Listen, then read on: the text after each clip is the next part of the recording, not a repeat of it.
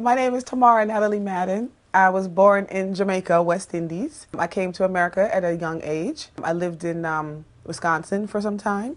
Always have been an artist, always been a creative soul. Grew up around my uncles who are Rastafarians and creative souls. A lover of all things creative. I'm a writer, I'm an artist, and I don't sing, but I do a lot of things, photography and whatnot.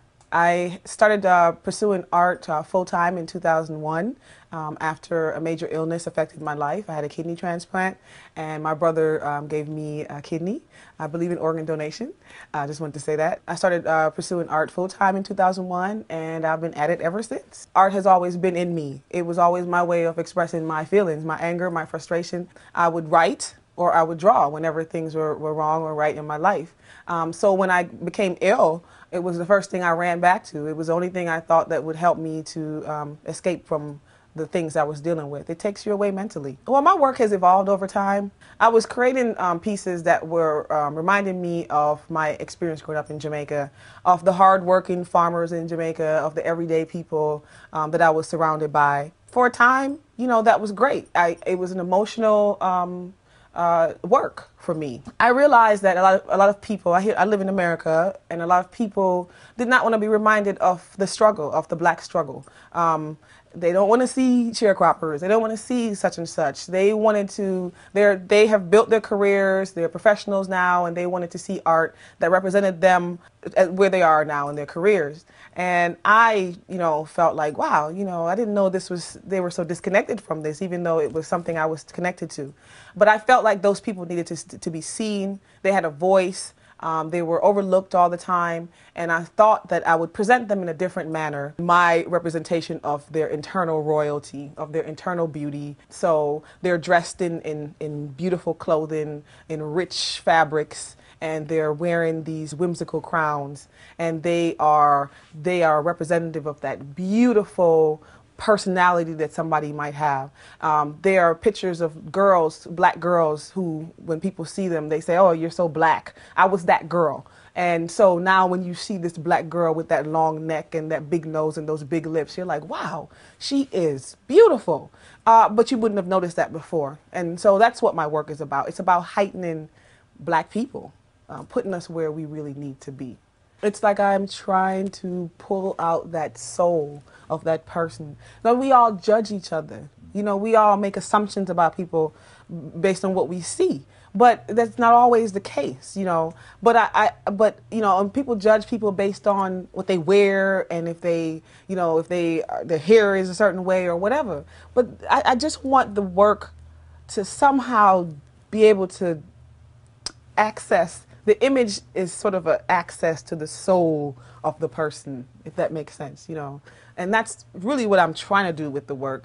And it's probably a more personal thing. I don't know if everybody that views it will get that, but that's what I'm attempting to do. Ultimately, trying to remind people, and probably myself, it's a constant reminder of who I am.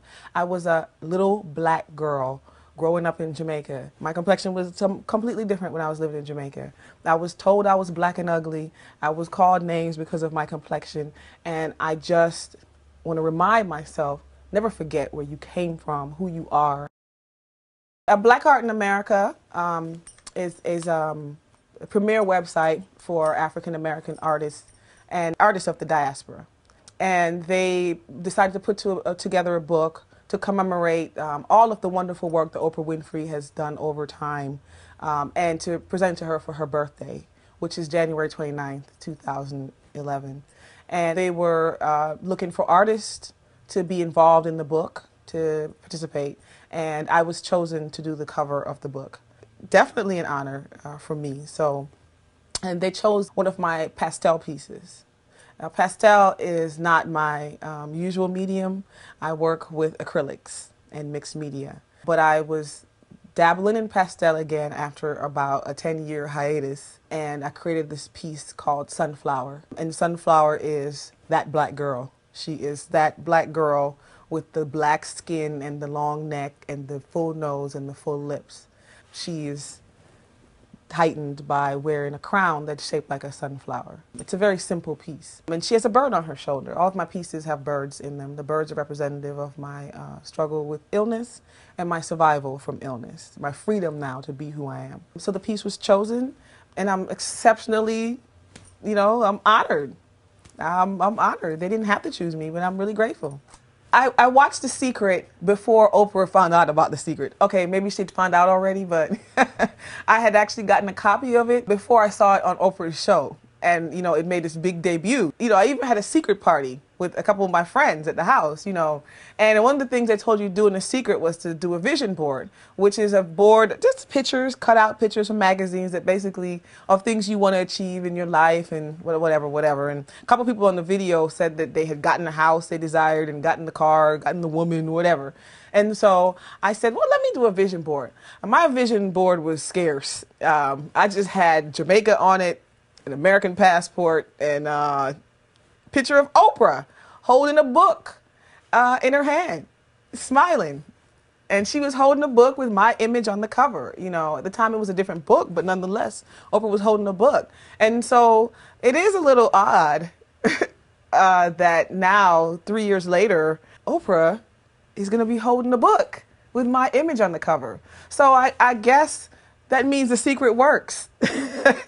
For me, to have Oprah Winfrey see any of my images or hold something I created in her hand is absolutely fascinating. In many ways, Oprah is a representation of every black girl who's ever struggled or had a hard time believing in themselves. She's a dark girl. She had to fight for her place in this world, and she made it. I think Oprah is diligent. She's persistent. She has drive. She has passion. My life in the last 10 years has been, and I'm very aware, I have progressed significantly in the last 10 years creatively. Many people who saw my work 10 years ago told me that I should stop. I should stop painting because you suck. I've heard that a million times, and haven't had a lot of support. But to see how far I've come in the last 10 years is fascinating. Simply, the reason why I'm here is because I take criticism and I take critique. And when you criticize me, it makes me work that much harder.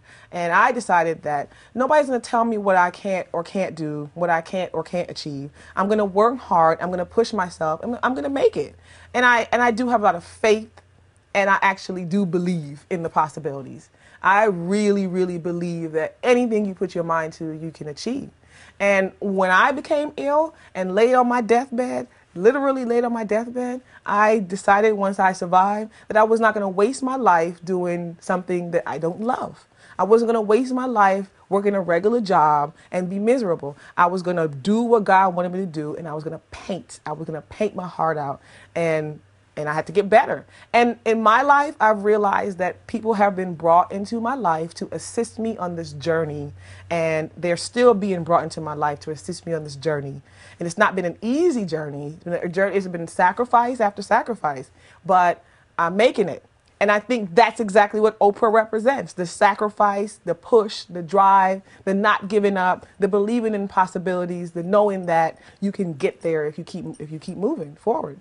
And that's why I respect the woman so much. I respect you, Oprah. I respect you as a human being, because not everybody has that diligence. Not everybody has that drive. Not everybody has that push. Some people make excuses all the time about what they can and can't do, and they haven't even gone through hardly anything. And there's no excuse for wasting your life. You only get one chance. So I think that's what I know that's what Oprah represents to me. She is that face that looks like mine. She has that black skin, those full lips. She pushed past all of the naysayers, and look at where she is. People worship her. I don't necessarily need anybody to worship me, Oprah, but I just want to be able to say, when I look back at my life, when I'm 60, 70, 80, I accomplished something. And that's what it's all about. I left something on this earth. I did something positive. So.